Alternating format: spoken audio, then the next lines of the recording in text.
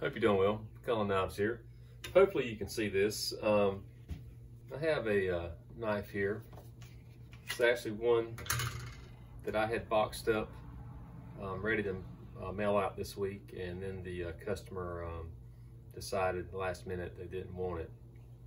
But this knife is 52-100, but it's got a heavier grind on it than I would personally use.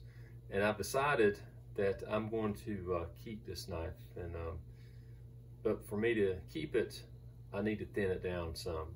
Right now it's currently a full flat grind. I know it's hard to see. It's a full flat grind, but it's really robust as far as the grind goes.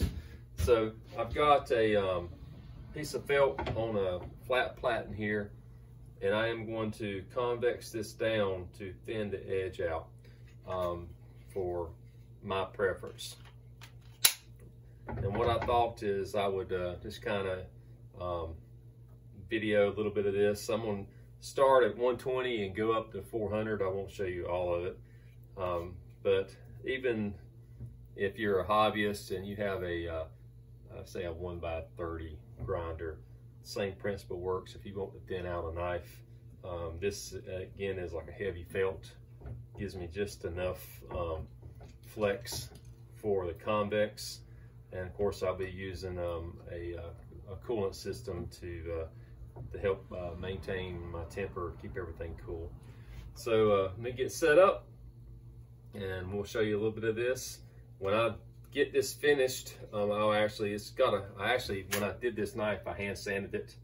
I'll hand sand it again, and then I will etch it, just to kind of give it that black finish with that 52-100. So let me get set up and we'll come back.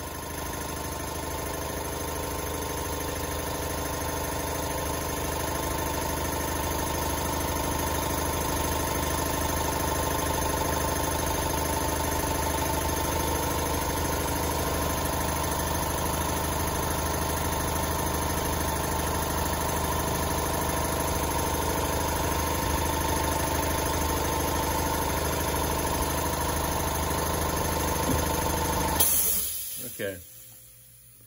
Try to get where we can see this. So all I've done is I've started, and I'm pretty much where I want to be for this. And convex it down about halfway. And there's the other side. You can see the bevel on the other side. So now I just need to start refining that. I'll thin it out a little bit more, but that's what I'm doing. I'm not going to take the convex up to the top. I'm just bringing it down, thinning out the edge. All right, so we'll go ahead and work on this, and then we'll show you what we got. All right, here's the knife off the grinder. If you can see it. I went ahead and cleaned the whole knife up. It had this a swedge on it I didn't like, so I went ahead and removed the swedge. Knife, if you can see, that is the original bevel, sharpened bevel. Now we'll have to resharpen it. But it was, I think this knife was about 25 thou behind the edge. I mean, it was crazy thick, too thick for me to use. So now you're looking about 10 thou behind that edge bevel there. So I thinned it down quite a bit. Removed that swedge. So got a nice taper coming down to the tip now.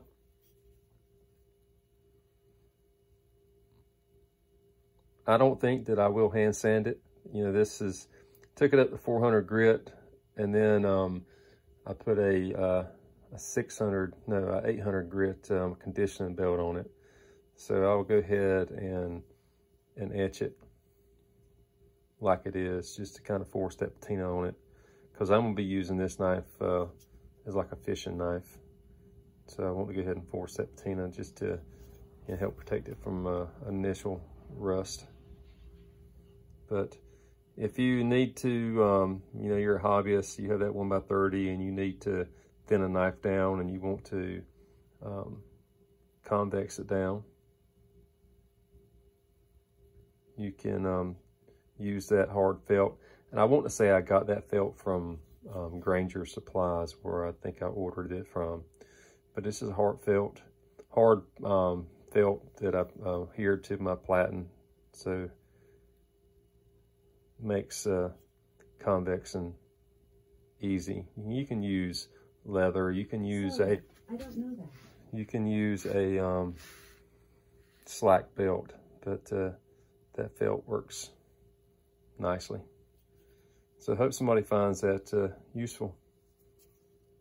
One last thing, I'm gonna go ahead and darken the blade just then.